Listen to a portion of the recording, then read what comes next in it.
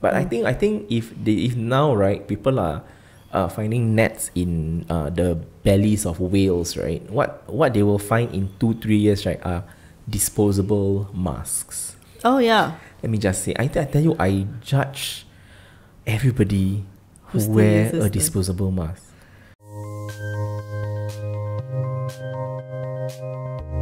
Just now, Vera asked me whether I like the coconut shake. Okay. Yeah, but I don't know how to answer this question because I haven't had enough Coconut shakes. coconut shake. Like the first and last time I had it was the one that I shared with you at Jewel. It was the Mr. Coconut. That's Mr. Coconut, right? That's the same as the Punggol one, I assume. Yes. I'm quite sure lah. Yeah, so I've never really had like this coconut thing. I don't know what's the fascination because every time I'm at Punggol, right, the queue is damn as long.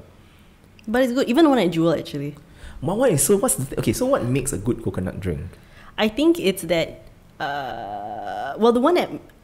compared to my Tapau item for today, which is cocoa melon. Cocoa melon? Is it cocoa melon? Yeah, cocoa melon. I prefer the Mr. Coconut. Why? Because it's less milky. Oh, the coconut. That means the Mr. Coconut one. Mr. Coconut one is less milky. Yes.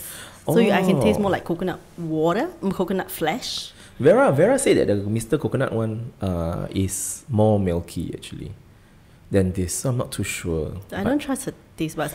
She just revealed to me that she doesn't like any cookie. So what do you mean? Right? Oh my god. So I just rolled my eyes at hers. I'm like, every day I find out something new that you don't like. Yeah.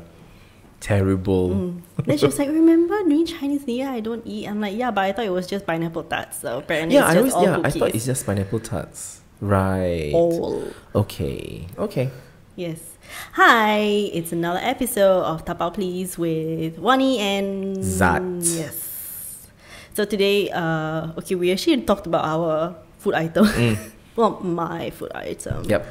And today's main topic will be about the Netflix documentary Seaspiracy. Seaspiracy. Yeah, Seaspiracy. Yeah, which I actually watched first. Yeah. Then I told Wani to go and watch it lah. Yeah. So since the time that Wani watched it and the time that I watched it in between, I think that's like 1.5 weeks ish. I do remember like some of the main gist of it lah. Okay. But you made notes, is it? Yeah, I did. Congratulations. So I'll just lean on your notes because I only remember like 2 things that really stood out for me from that documentary. I just have to preface that it was a very difficult documentary for me to watch. Why? Let's talk about it later.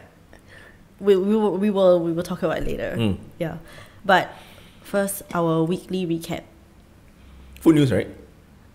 Yeah, but do you want to do weekly recap or food news first? Oh, for MasterChef, is it? Yes. No, we do food news first. Oh, yeah. Okay. Okay, so for the food news, right? So recently, Wani and I went to this cafe at Grandstand. Okay, I'll just say that lah. I won't say the cafe's name. Yes. So it's at this cafe at Grandstand, and I have never been to Grandstand. Okay, I actually always thought that Grandstand, right, is at Khatib, the horse place, right? Yeah. Which apparently was where it moved from this Grandstand at 6th Avenue. It moved to the Khatib one, right? Correct or not? I don't know whether it moved or there was actually just 2 separate horse racing places. Wow, Singapore needs 2 separate. Okay. I really do not want to say the untruth, so I'm not sure. So we went to the Grandstand there, and first of all, what struck me, right, was that the place is quite old. It's old. It is. It's like what's that building? The one at Golden Mile, is it? The one at Bugis, Lavender, that area. That building, the one where the projector is. Oh yeah. Yeah, it's Golden Mile. I think it's Golden Mile. Am I right? I'm not sure. Like, it's that building. Like, it's a very old building, and the Grandstand really reminds me of that. You know, it is like the kind of building, right, that was built at a time, right, where the brutalist movement was very in effect lah. So people don't really care. I mean, like, we went up to the 3rd and 4th floor, and we're like, what the hell is this? Yeah. Like, where the hell are we? And that was my first time, so going up, right? Yeah. Yeah. So that was my first time being there. Period. So I've never been to that place, and so we went to this restaurant, and it is very coincidental that I don't really like this restaurant because we just recently only talked about food that is pretty but with no substance. And that place is basically it lah, right? And it's very annoying that I am seeing repeated things like the strawberries. Preserved strawberries. Preserved strawberries, and then there's the furikake that was everywhere. The bacon salt that was everywhere. The preserved strawberries, bacon salt, furikake, the toast. I mean, people. Yeah. If you're going to make sourdough toast, right? If you're going to preserve sourdough, right? Don't toast it, because there's really no point in a sourdough toast, because you don't get the astringency of sourdough itself. All you're tasting is just hard bread lah. It's almost like a crouton lah, which was apparently what they wanted to do lah. Yeah. Okay. Yeah. And then I remember the salad that was served in a teacup. Mm-hmm.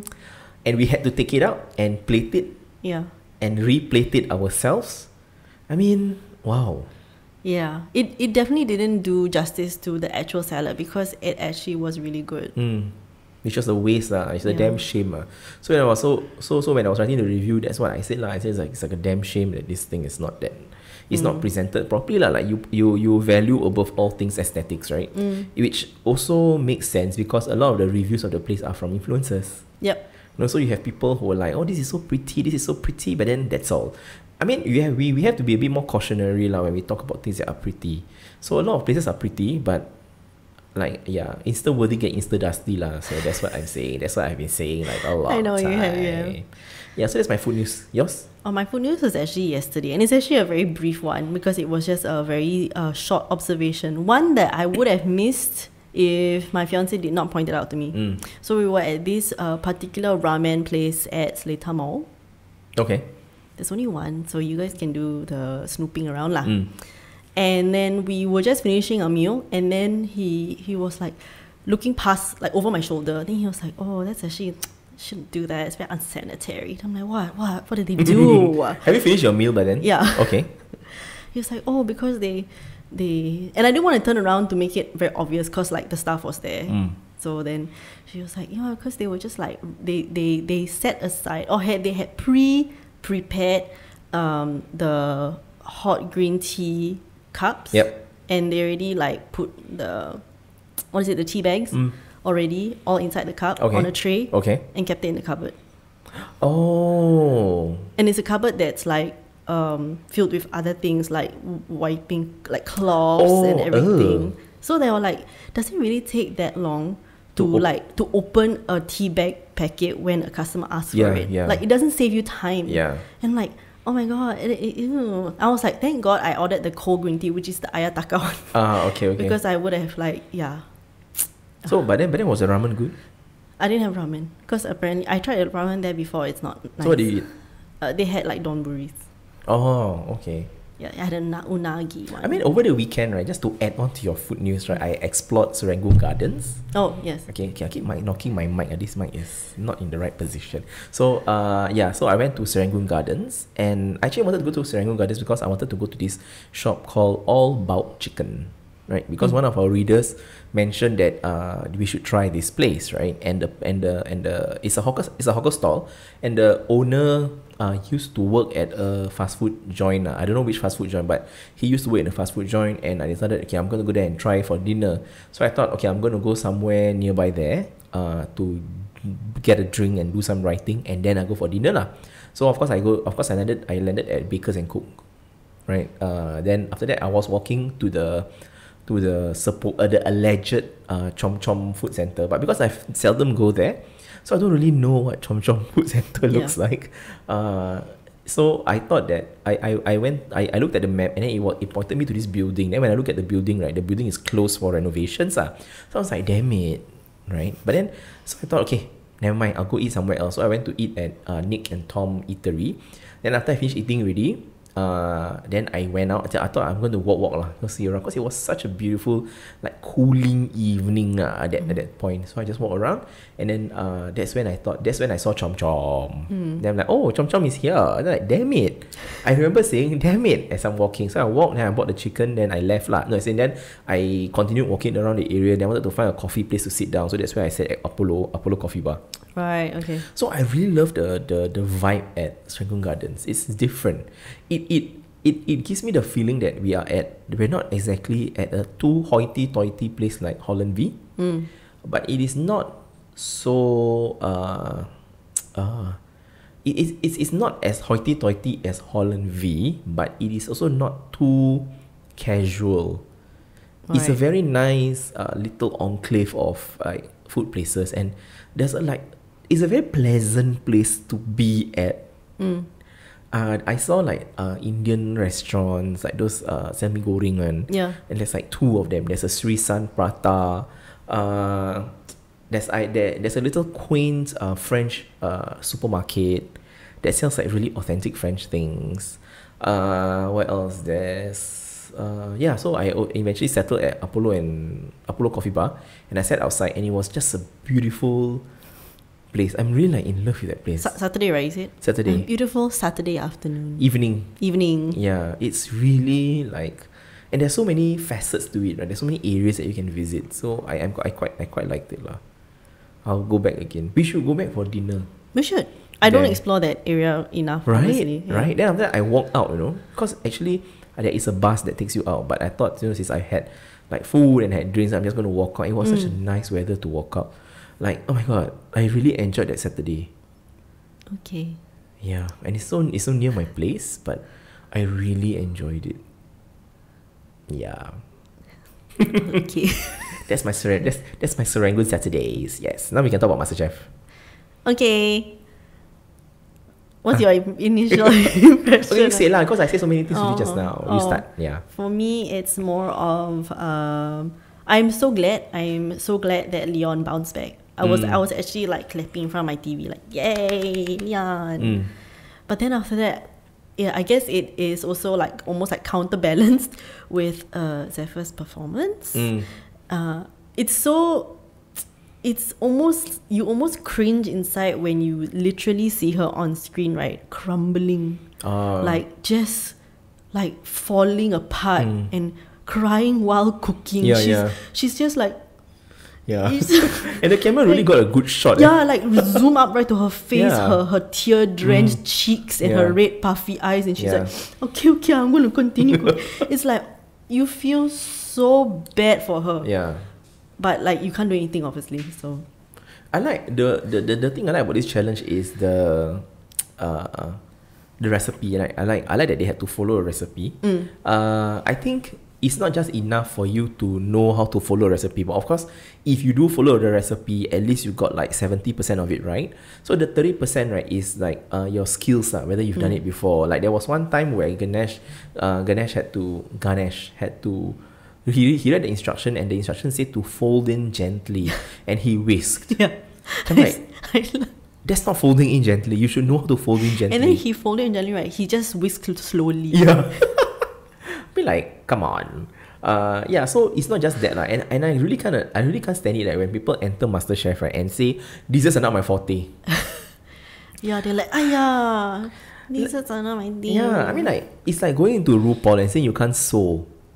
You can't sew a damn dress, or you join Project Runway and you say that you can sew. Yeah. But there are contestants on Project Runway who really But then they struggle. They struggle with it. So if you want to join MasterChef, right, you cannot say, oh, I only am very good at making Asian dishes. Cannot lah. Then you enter MasterChef, you're very brave. Yeah. Like you know that MasterChef has like all sorts of like challenges. You should at least know how to do the basics of the basics. For example, if you know how, you should learn how to fillet a fish. You should learn how to shark an oyster. You should learn how to make a very simple roux. Things like that lah. Or even to portion a whole chicken. A debone, right? Like not debone, like portion. So you have a whole chicken to cut it into the appropriate pieces. I'm sure, like, okay, I definitely actually wouldn't know how to appropriately portion a chicken, to be honest. So it's all about the preparation, like the pre-preparation at home lah. You have to really be involved in the world of cooking, before you can start to do this. I won't join MasterChef because I'm not very good at like a lot of like cooking methods. I mean, I cook, but I'm not very good at like, for example, desserts. But I'm not really very good in desserts. I understand the science behind it, but not very good at it. So if I were to join, that would be something that I'll be doing for at least like a year or a year and a half, or you're going to learn from chefs and things like that. That's why Derek did so well in this dessert, like in this challenge, because I know that he will do very well. Yeah, Leon, and he finished so fast. Yeah, that Leon won. I mean, it's a good like comeback story. Yeah. Right, but I suppose Derek's speed at doing it is like is quite commendable. Oh yeah, for sure. Yeah, for sure. like I like that. Who I think is Trisha. He said I filled up the silicone mold halfway. Oh yeah, and then the chef was like, oh yeah, he said, how come it's only halfway, right? And then she said, oh, because the other side got a hole. Yeah, and then she's like, there's a reason for that like, hole. don't you think like there's a reason for that? And then she's like, you're right. Yeah. Okay. Yeah. So who got voted out? Ganesh. Yeah, deserved. Yeah. I was like, yes, it is about time, because I feel like his passion for cooking, right, is not in competitive cooking. Like, he's good at what he's comfortable with, and that's fine. Like, honestly, that's most of us. We only cook the things that we are very comfortable with all the time, and we do it repeatedly, and we never venture beyond. So this for him was definitely like, way out of his comfort zone, and I could see that he was like relying on like, let's just try my best.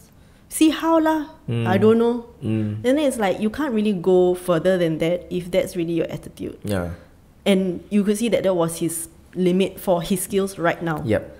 So like, it was just time. Like, it was just time for him. Agreed. Yeah, so I was very happy.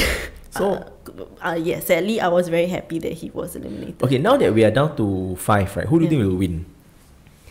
I don't know who will win, but I really want to see at least in the top 3. Of course, Noor. And she didn't. You realize she didn't really cry this episode. Yes. For it took 7 episodes for her to not cry. Somebody took over. Like, wow! I was so shocked. I was really. She gonna.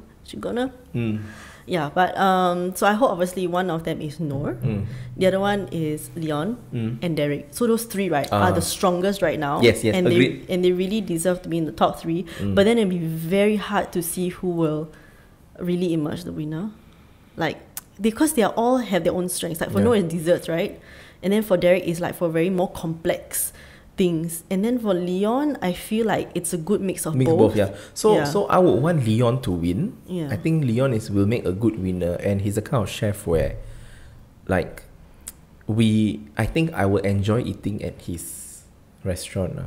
Yeah, I think Noor a bit of hit and miss sometimes. Derek might, as I said last week, all I'll be good. Like, I feel like every dish will be a bit overthink. Overthought lah.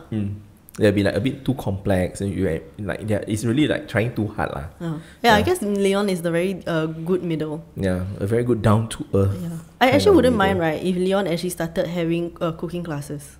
Like, I think he and he does already, right? He has students. I wouldn't mind being one of his like students for an afternoon, and he teaches me to cook. Okay, yeah. I think if you want, we can invite like the top 3. Yeah. I don't know how we can do it, but I'm sure we can invite them. Maybe the top 2.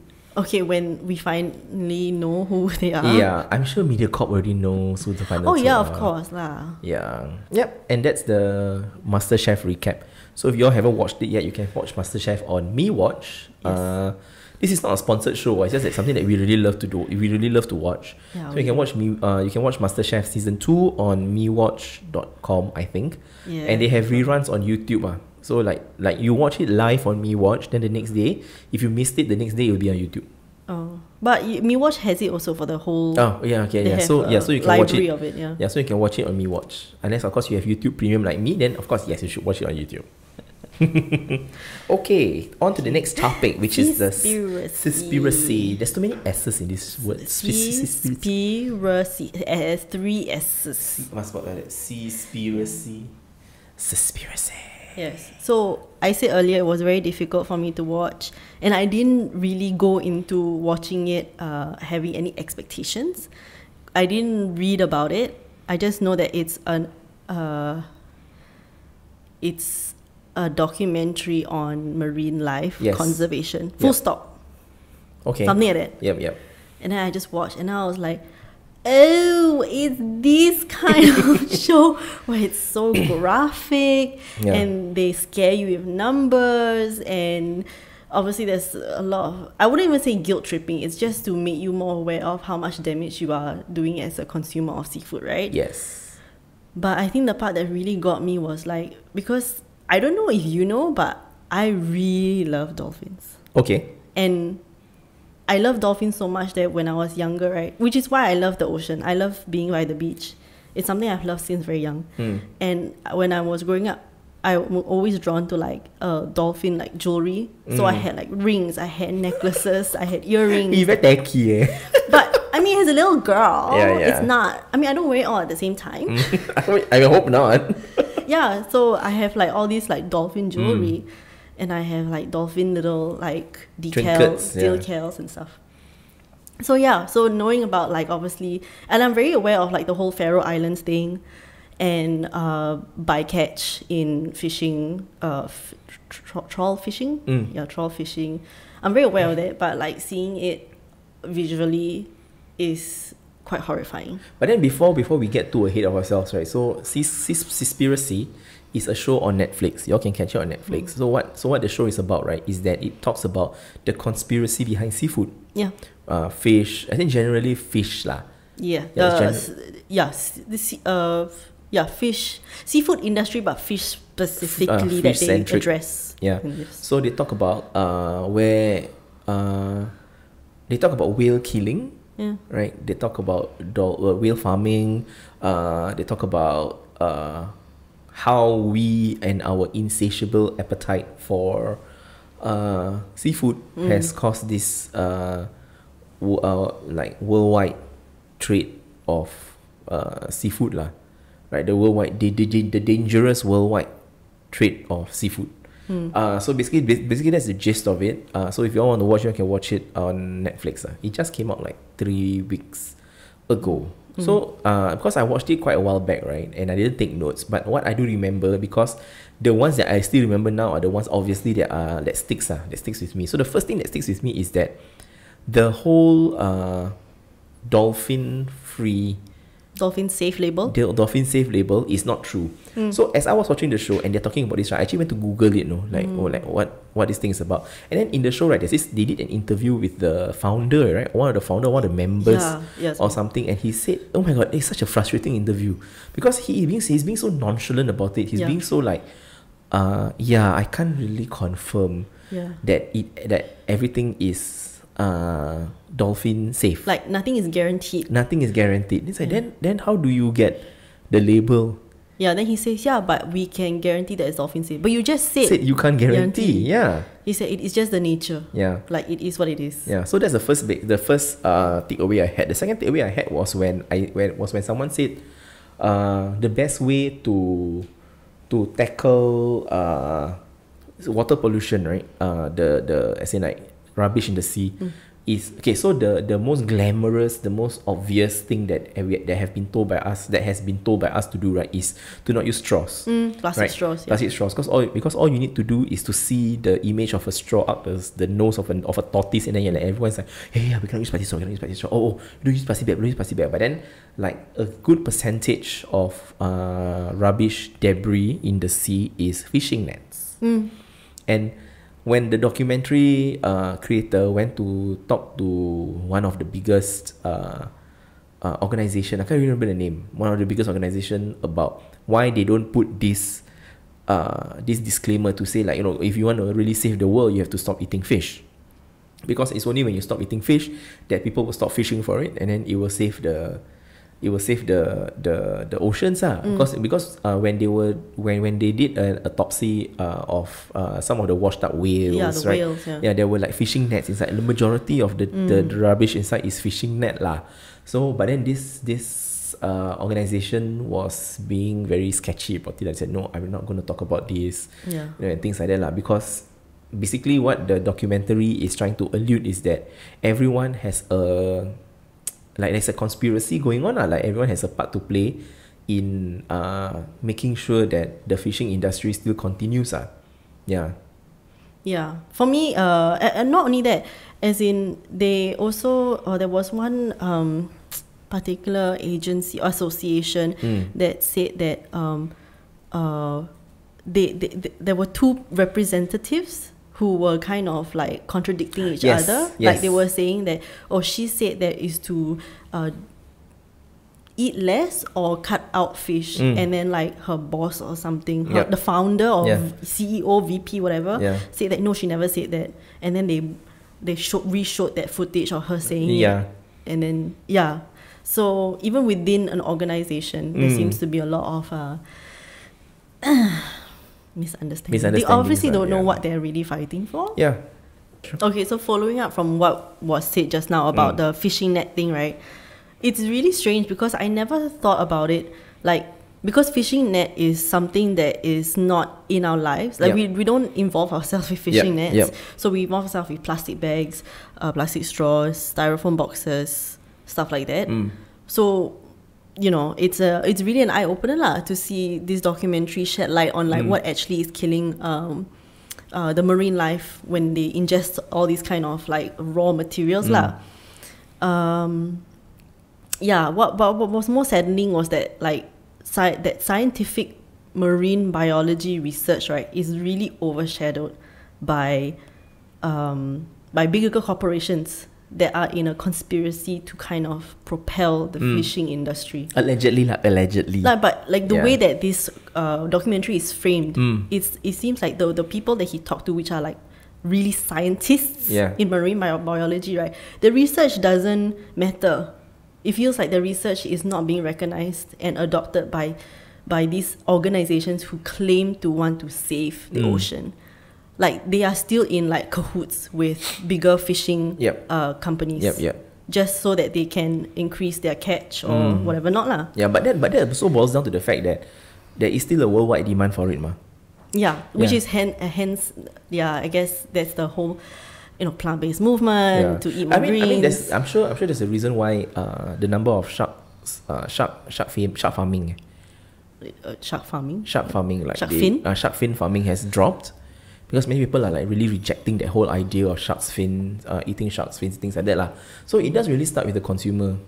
But I think if now, right, people are finding nets in the bellies of whales, right, what they will find in 2-3 years, right, are disposable masks. Oh yeah. Let me just say, I tell you, I judge everybody who wear a disposable mask.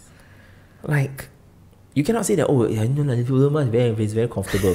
Yeah, but that thing has to go somewhere, right? Then according to my friend on Facebook, he said that in Singapore, the disposable masks are burned. Of course, they're not thrown in the sea. They're being at the landfill, then they're burned, right? Then I say, that's even worse, isn't it? Like it contributes to the thinning of the environment. So which do you want? You want water pollution, or you want land pollution, or you want air pollution? Yeah, like what Choose are we your doing? evil. Like what are we doing with our country, with this planet? It really scares me, especially this mask thing. When I go on the train, I remember I was once on the train from Sengkang, right, and the whole front row in front of me, they were all wearing disposable masks. Yeah.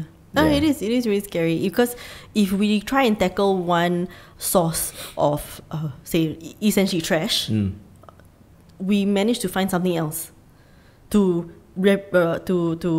take over or to replace that trash. So like you say, if it's not plastic straws, then it's disposable masks. Yeah. And we have made such great strides in like not using disposable like plastic. When there's buffets, right, they give you those like corn things, right? Oh my God, all this work, right, we just have gone down the drain just because of one pandemic, and everyone starts to wear masks, and this is very disconcerting. To me, this is quite disconcerting. Yeah, but we still haven't even tackled the issue of plastic bag. Yeah, to be honest, I mean, we are slowly tackling the issue. Okay, do you know that if you go to, I don't know which bubble tea. Recently I went to Woobi bubble tea, right? I might be wrong, but if I remember correctly, if you use your own bottle, right, they'll give you 30 cents off. Okay. Yeah, which gives good incentive lah for people to bring their own bottles. Right. Yeah. Do you bring like your own like little tote bag when you go out? Like just in case you buy something so you don't have to ask for no. plastic bag? I usually plan those things. Like, okay. Yeah. Or you never on a whim, Never. like suddenly, hey, I need to drop by like Watson's. No. I forgot I need to. I mean, there was once I went to the I went to the supermarket and I bought something and I carried it home. Like I put whatever is in, I put the fresh produce in my bag and then I just carried whatever I cannot carry. I just carry it in my hand.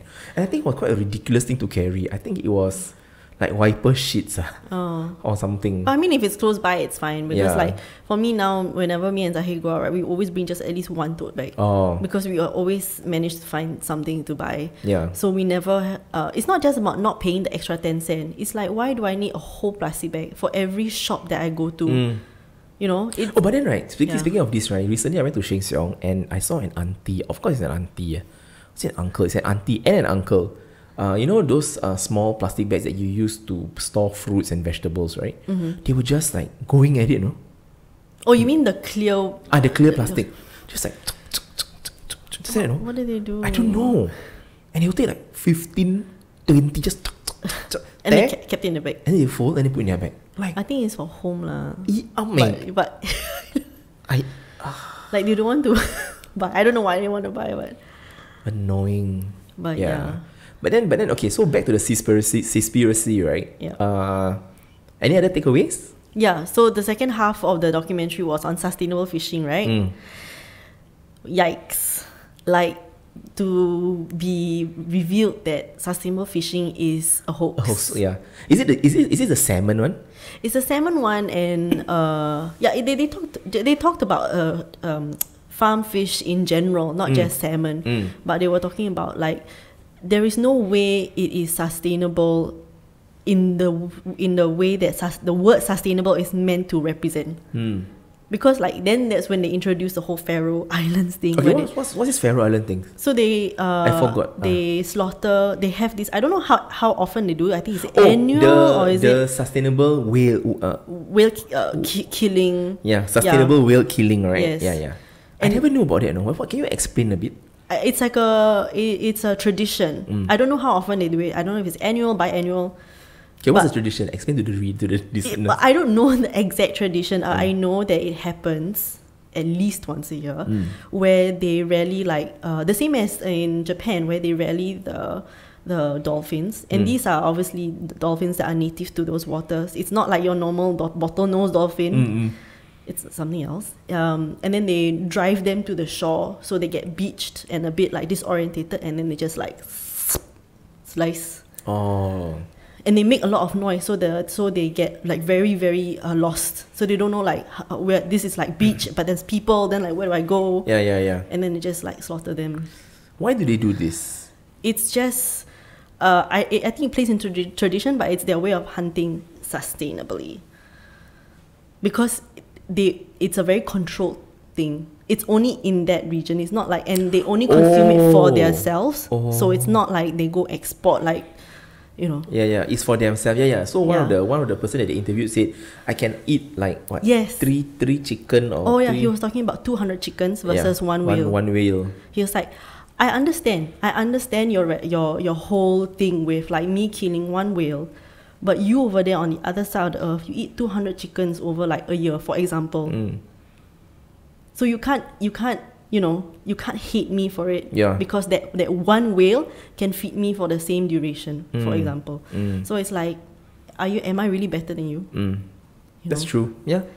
So in that sense, that's why the director of the documentary was like saying, so I guess this is really the only way to be sustainable, because he never thought about the feelings of animals when it came to sustainability. He just thought about, what are the human impacts, what's the global impact, but we never talk about the animals' feelings impact. And then they started talking about like, do animals really actually have feelings? So that was the conclusion, right? That was the end of the film. One image that really struck me, right, was when they were outside the fish tank. Then there was a fish that was being caught and being slaughtered, and all the fish were watching it. Aiyo. It was so bad. But really, the part of the whole documentary that actually got me like really upset was the whole farro thing, because I've seen pictures of it, But to see in video, but is I've never different. seen a video, and they like really did a close up. Like I was sobbing. I was really crying. It took me a while to actually like compose myself, because I had to look away from the TV. Yeah, like I know that it's there, but I don't want to look at it. And then I was like just crying and crying and crying, because it's like, no, I can't. Yeah, it is very graphic, ladies and gentlemen who are listening. If you're going to watch this, right, just be prepared for the scene when they're at the Faroe Islands, because it moves very fast. Yes. The scene moves very fast. So they got a call. They're like, okay, it's happening now. Then they quickly go to the beach side, and then and then it just happens. Then the whales, right? Yeah, they're whales. Yeah, the whales start coming in and start to step. Then you can see blood, and everything is just bloody, and it's quite graphic lah. So you have been warned. Yeah, it is. It's a very good education, but it's oh my god, it's not something that maybe if you want to teach your kids about about ocean conservation, maybe not the first documentary you want to show them. It's just pretty brutal. But then for us in the food industry, right, because we are so intrinsically in the food industry, and then for us to say things like, we need to be sustainable, we need to do plant-based, right, I think we speak from a place of privilege lah, because of course we know, right, but then what makes the most difference, right, are not people like us.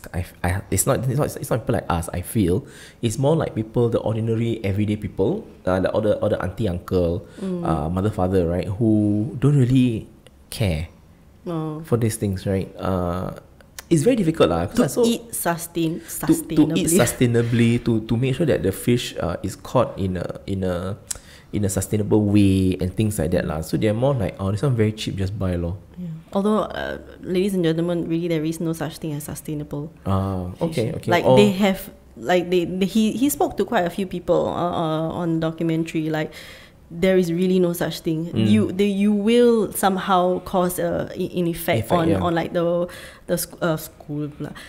fish population, or like in terms of pollution and stuff like that. It's also similar to, I suppose, like recently I saw one of our friends tweet. He said that those of you who are making a big deal about plant-based foods, right, and then you all think that you're doing better. But the output of plant-based meals and plant-based things, right, some of them are also a little bit questionable. So in my head, I'm like, that's probably right. But then in that case, right, then what can we do? So I think if we have to choose between the two evils, right, we just have to choose the less evil one. Yeah, less evil. Yeah, and then hopefully that like really makes a difference. I think in Singapore, a lot of the fish that we eat, right, is farmed in Singapore. I don't know whether most of it, but there is a good proportion. Yeah. And there are like I was a bit surprised to know from yesterday's MasterChef that there are around 200 fish farms. Yeah, I know, right? In Singapore, like 200. So where? Where? Where is all these 200 fish farms? I was like, I only thought like maybe 10. 10, yeah. 200 is a lot, I was like, I feel like then we as consumers, right, we are not educated enough. Like for sure, if we as people who work in the industry do not know there's about 200 of these farms, what more a normal, like, just an average Singaporean who goes to cold storage, do you know that you can get your fish from like local fisheries? Fishing, yeah. So that's a little bit disconcerting for me to know, and for me not to know also lah, in a sense. So did that after everything is said and done, did that make you feel a little bit like guilty and wanting to make a few changes in your eating habits? I think in terms of eating, right, I don't get to choose a lot of the things that I eat, right? So if I do get to choose the things that I eat, most of the time, like right now, I am very obsessed with making the perfect Thai basil chicken. Like perfect. Like I want to make the perfect Thai basil chicken. So I will use the Omni meat lor. I'll use the Omni meat to make it. So yesterday I bought it. It's not the most cheapest thing. I mean, it's $7, right, for 250 grams. So I think a normal beef thing. And then the thing is, when you cook beef, right, you get the rendered fat and things, the juice like that. But then for Omni meat, you don't get those things. So you do miss out a little bit on some things. So in terms of food sustainability and things like this, right, for me, it is less about what I eat. It's more like the places that I go, right? What are they? How are they preventing this? But then also, I don't really take it into consideration yet lah. I should, but I'm not yet. Yeah, maybe we all should. Because I can tell you, it made me feel immensely guilty. Like the the emotional guilt for eating fish, and then the secondary like chicken and beef, which is a little bit more common than say fish lah. So as it is, right, I eat actually very little beef. At home, I don't buy beef to cook at home. I only make it a point if I want to. I get a burger outside or like through my tastings, right? So I like to believe that I'm making like baby steps, like just little small steps. But I guess I think we're trying to like just at home trying to incorporate a lot more vegetables, and I'm actually buying more plant-based stuff just because it makes sense to cook it at home for yourself when you know that you're not going to necessarily want to pay for that price on a restaurant price outside. It's still cheaper than eating at home. Yeah. So my takeaway was like, I think there's no price to conscience. Okay. That's fair. Yeah. It really makes me feel very, very bad for how much like meat I'm eating. I think my one of the bigger takeaways for me, right, is that I like that this documentary, right, is not qualitative, it's very quantitative. So you have numbers, you have facts, you have figures. So I think those are the things that are very scary lah. So if anybody wants to like say like, this is not true, right, you actually have to fight the numbers out, which is very difficult if you don't really have facts and information on your side. So of course we have watched like the cows, the beef documentary, and then recently there was a study done about the kind of carbon footprint that bigger nations in the world live, like how much carbon footprint they're living, and Singapore is like one of the highest. I'm really not surprised. And we are similar to Brazil. And Brazil is so big. So much bigger. I'm like, wow, this is what affluence does. Yeah. This is what affluence does. This is what opening up cafes, left, right, center, and focusing on beautiful food, right? This is what it does. You know, instead of talking about like the nature and the quality of like the produce that you give, that you bring, right? You instead focus on like, can we make this pretty? Let's make this pretty. Then when you make this, and then when you make things pretty, right, you tend to have like food waste and things like that. So everything that people do does make a difference. Yeah. So if you want to watch, you can watch Seaspiracy. So it's like conspiracy but with a C. SEA, not the letter. So SEA Spiracy on Netflix. Yeah. I think you should. I think regardless of, I feel like if you don't watch it, right, you just choose to be ignorant, and you shouldn't be 2021. So even if you have no personal feelings like I do about the ocean, and you don't really give two hoots about it, you're like, I eat lah. I mean, it's like I'm only one person. Okay, keep thinking that then. Then you and like a billion other people also probably think that way. Like, it's just me. Just I'm only one person. What can I do to change? Well, that's also how voting works. But anyway, the whole point is that I think you should watch it regardless, even if it doesn't change your mind, but you should at least make that choice with knowledge lah. Yep. And with that, we have come to the end of the podcast. Yes. And this is Wani, and I'm Zad. And for those of you who are watching us on YouTube, hi. Say hi to your camera. Okay, yeah. Bye-bye. Till the next episode. This is us breaking the fourth wall. Yeah, till the next episode. Take care and eat well. Bye. Bye.